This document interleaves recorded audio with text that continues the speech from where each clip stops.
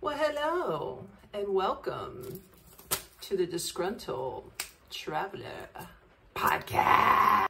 Thank you for joining me on this episode of how I pissed off a Vietnamese sales clerk. Now, before you start getting this in your head, I did not do this on purpose, okay? This was purely unintentional and by accident. So if you're ready for this story, kick back, get yourself a drink,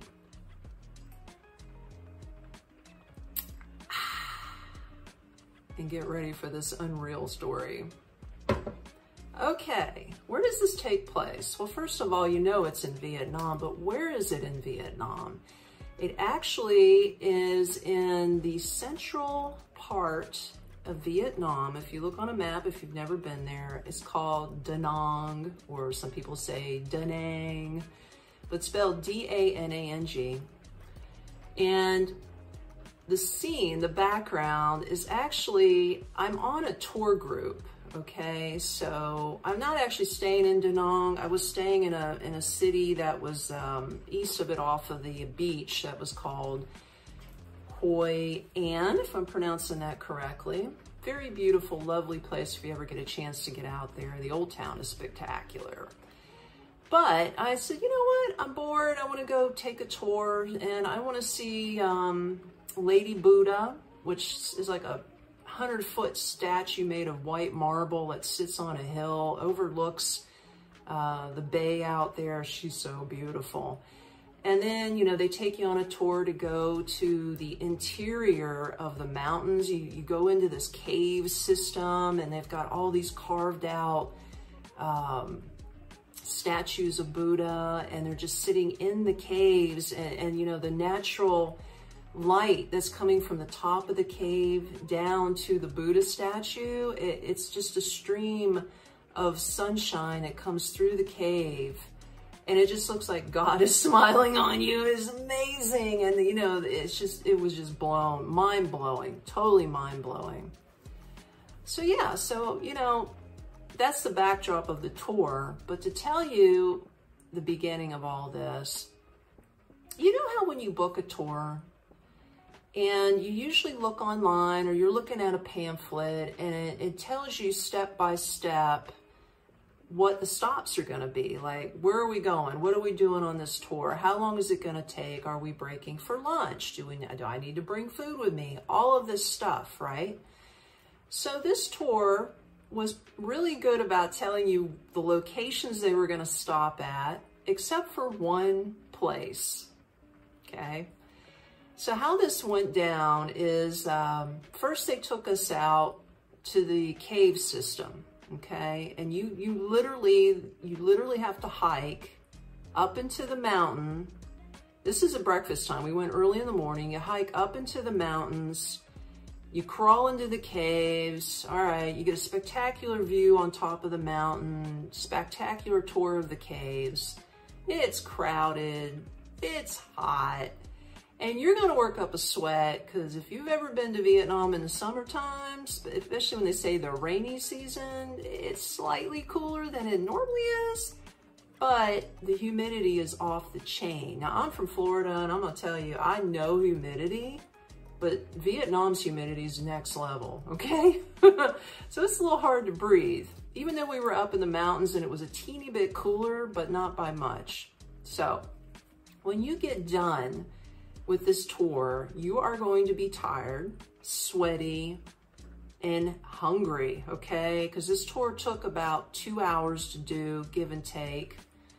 So after the cave tour, we all jumped back in the van, and you know, the next thing that's on the itinerary, at least is what they said, was that we're going to lunch, right? Lunch was included. I was like, yeehaw, I'm starving. It was like around 11-ish, noon. They picked me up at 8 in the morning, and I ate breakfast at 6 a.m. So I was ready. Like, I done burned my breakfast out by hiking through up the mountain and in the caves. And I was like, I am ready to eat. Let's go. So we get into the van, right? And I'm just anticipating this food. Then all of a sudden, We pull into a parking lot that is not a restaurant. So I'm looking around and it says outside of the store, and this is a giant store, and it says marble shop, marble statue shop. And I'm like, I'm looking at the itinerary, I'm like, I don't see marble shop on here, right? So I'm asking the driver, I was like, what are we doing? Aren't we going for lunch? Why are we stopped at a marble shop? I don't get it. And I said, it's not on the itinerary. Did I miss something? Excuse me. This is so deep that I have to drink water. So anyway, he goes, oh. He goes, no, you like this marble shop. You know, they talk in broken English. Don't worry, we go to lunch, but we stop here first. I did not want to go. I said, how long are we staying in this marble shop? And he goes, well, we'll be here 30 minutes. I was like, 30 minutes, great. I says, do I have to go in there? And he goes, well, no, you don't have to, but we're not leaving the air conditioner on in the van, and you have to stand outside in the heat or go into the shop where they have some air conditioning. And I was like, oh, damn. So I was like, okay, I'll go check this marble shop out, because everybody else on the tour was already out of the van and they were already going into the shop. And I thought, okay, well, they did have some interesting pieces, okay? Like, I have never seen so much carved marble in my life with all different colors. I'm talking green and bronze. And then you had the bright yellows and the peaches and the coral colors. I mean, it was spectacular, I ain't gonna lie. And the intricate detail of the marble itself. Like, they had statues not only of Buddha, but they had statues of the jungle and different animals. And I'm talking, they even had combs. It wasn't just statues, but they had hair combs that had little carved, you know, marble at the end of it. Everything was made from marble. They had earrings, they had bracelets. I didn't buy a bracelet, but anyway, something similar to that. So everything from like statues that were 10 feet tall to little trinkets of, you know, little teeny Buddhas, to jewelry, to hair accessories, to wallets, like you name it, it was in this shop, okay?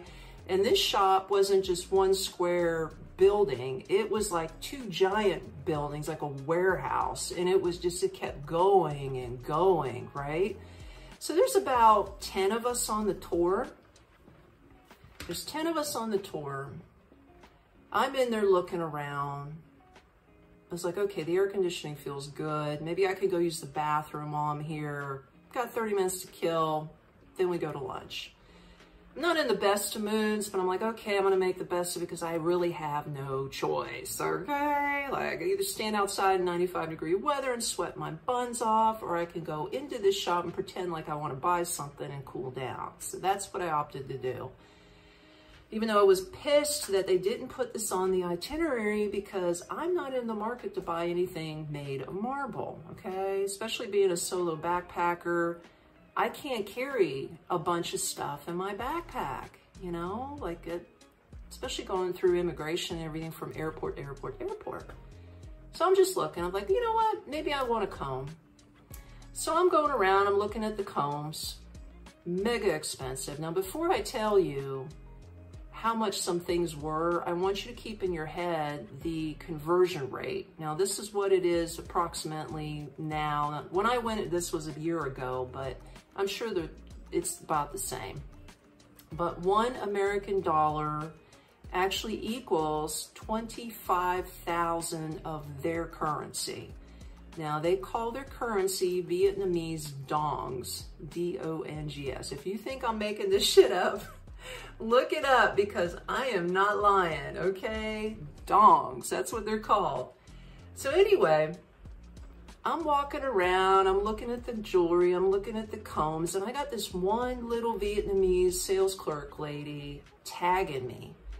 it seems like everybody else was like clustered together, but I started to go off by myself. And, you know, I get it. Things are really expensive in there, and they probably don't want anybody stealing anything, obviously.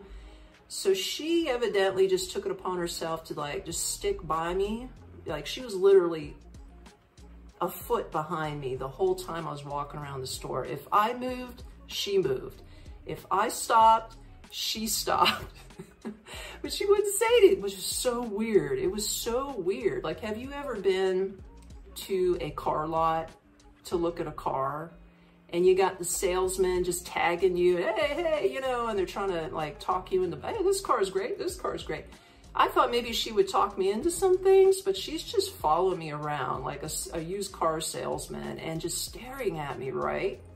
And I'm thinking, well, I'm looking around like, well, there are cameras in every corner of this building, but they evidently don't trust their cameras because now they're following the customers, which I think is sort of rude. Like, you should give me at least some space.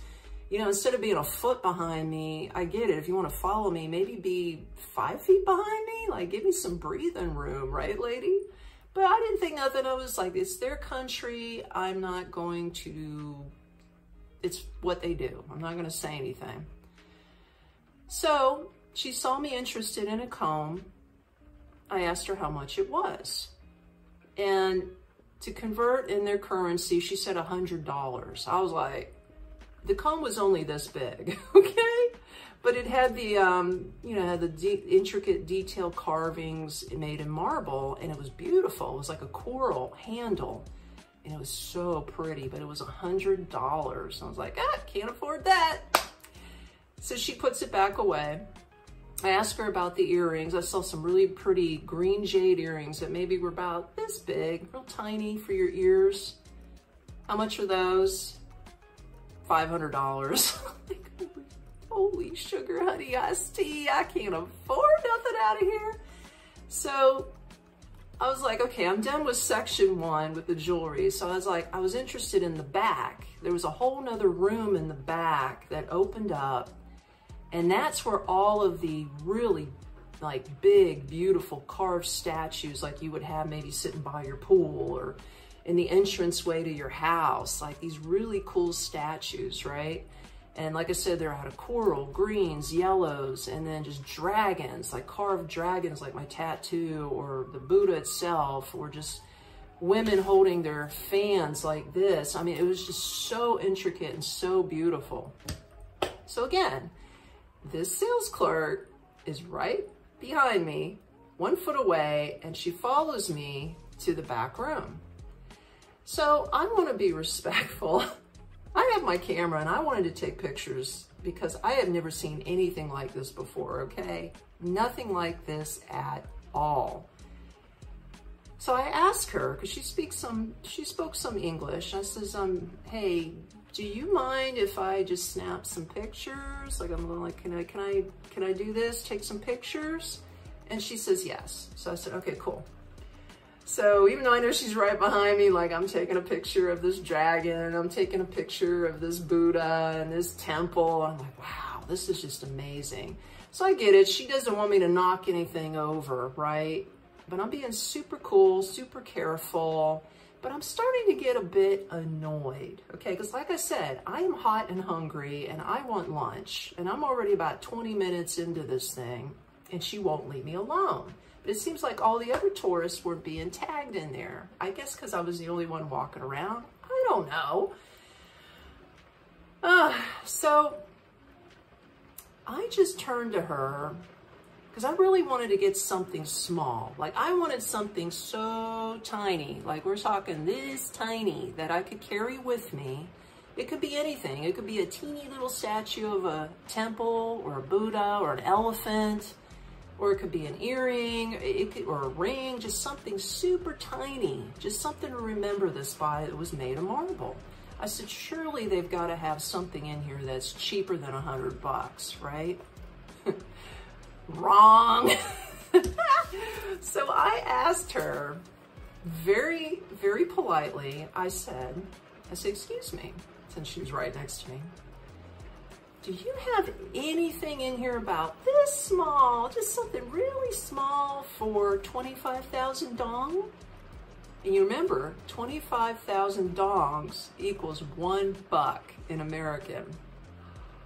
You would think I was talking about war. I don't know. Her eyeballs got this big at me, and she had this really nasty look on her face, like I just said something, like I cursed her out. She went, and then she went off on me. She goes, "Don't you understand how long it takes for them to make these?